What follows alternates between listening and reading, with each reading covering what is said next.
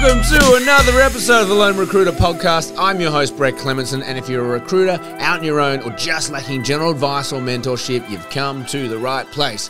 Our episodes are designed to give you the motivation, the strategies, and the support you need to become the very best lone recruiter. So join us, grab a cup of coffee, and let's take your desk to another level. Now today, I want to highlight to you, as it was highlighted to me yesterday, that people will not judge you on your best moments. They will judge you on your worst. Such a powerful statement. I'll give you some context. Yesterday, I'm in the office and I looked out the window and I said, "Oh, I know that guy." And I said, "Oh, it's a real shame. He's like such a nice guy. You get along with him, have great moments, real fun. But every now and then, just turns into a massive cockbag. Will just do stupid shit that's super arrogant. Will just kind of come at you, left of field with some real aggression. And you just go, ugh. Like it kind of just leaves you feeling icky." And Aaron in my office, who's been on this podcast before, he's a Buddhist. He's very wise. He's a very wise man. He just said to me, "Brett, you can't judge people on their best moments. You've got to judge them on their worst."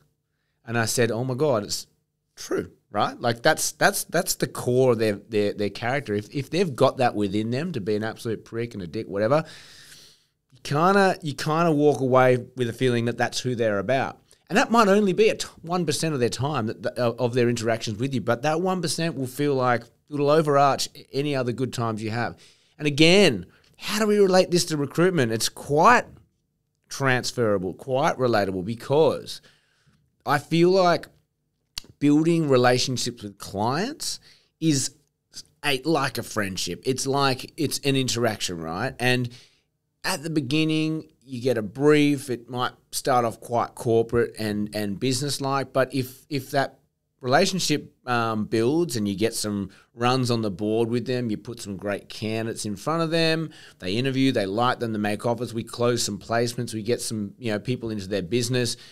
It's quite quickly you can kind of really like each other. Like, this guy's helping my business. We go, shit, this guy's giving us business. Like, it's a mutual kind of love, right? Like, we're both winning out of this, and there's a nice feeling around that. And it's, again, I think in those times, really, really bloody easy to look and feel great about what you're doing. Let's go have some lunch. Yeah, high five. We're killing it. Da-da-da. That's the easy part. Of course, you got the recruiting. That's the work you got to do, and they've got to interview and whatnot. But it's really, when times are good, it's easy to be good.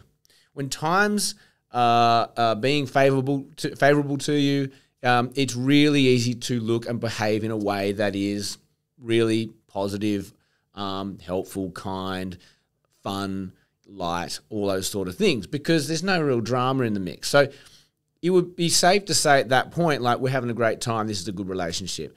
And I think at the core of this episode, it's about, if we're going to bring this back to recruitment, it's about trust, right? Like, this whole, like, people aren't going to judge you on their best moments. They're going to judge you on your worst.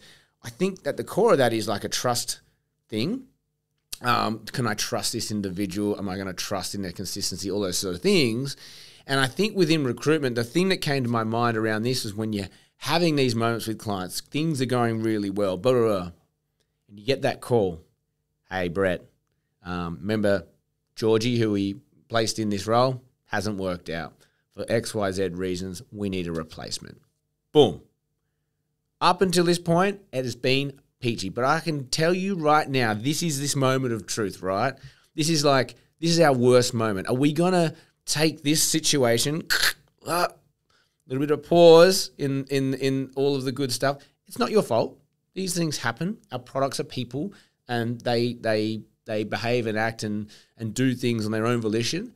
But we have a lot of control over how we react to this situation. Too often I've seen recruiters or heard of recruiters who just don't follow through with their replacement. And why do I know this? Because when I speak to clients and they always point to the replacement guarantee and go, "Oh, they're not worth anything." I ask them, "Why is that not worth anything?" And they say, "Because you'll never replace it." And I just think, clearly you've been hurt in the past by other recruiters. You've had all this great fun, you've made placements, things are great, and then when the candidate hasn't worked out, and the recruiter hasn't followed through with the replacement, relationship over. That client is hurt. They're frustrated. They're out of pocket. Trust is gone. So in light of this, if you want to if you feel like the key to your success is building strong and deep and long relationships with clients, which is exactly what the secret sauce is in recruitment, this is that moment of truth, right? When you get that call that says we need a replacement, and it's valid, like they haven't performed, they've done something, whatever that might be, this is when you go, right, I'm going to replace this ASAP. Don't shy away. If you're sitting there right now and you're listening, covering your eyes, covering your ears, and you're going, oh my God, I've got so many replacements to do, stop for a moment and think, fuck, I've got so many replacements to do. Those clients, if you do not replace them, will hold that against you for the rest of eternity. They will never trust you again. They will never want to work with you again. They might have to work with you because of a PSA or they, whatever, they try and move on. But you've been warned, you've been judged because they think they're not replacing this person. Now, I get that sometimes we do our best to replace and a client's not willing to do it. Different scenario. I'm just saying if you have a replacement to do, here's what you do. Okay, that sucks. Can we book a time to dissect it and then just rebrief it? Yes, and we book a time. And we go in and we say, client, what happened? What happened? Was it the candidate? Was it the skill set? Was it you? Did that? Was it not? Did you overpromise? Where are we at? We've got to work out why this happened. And once you worked out why this happened, you go, okay, do we need to adjust the brief at all? And if we do need to adjust the brief, we do. We tweak it, whatever, and then we move on. The importance of that meeting is that the client goes, fuck, he's got my back. They've got my back. Like, we were having a great time.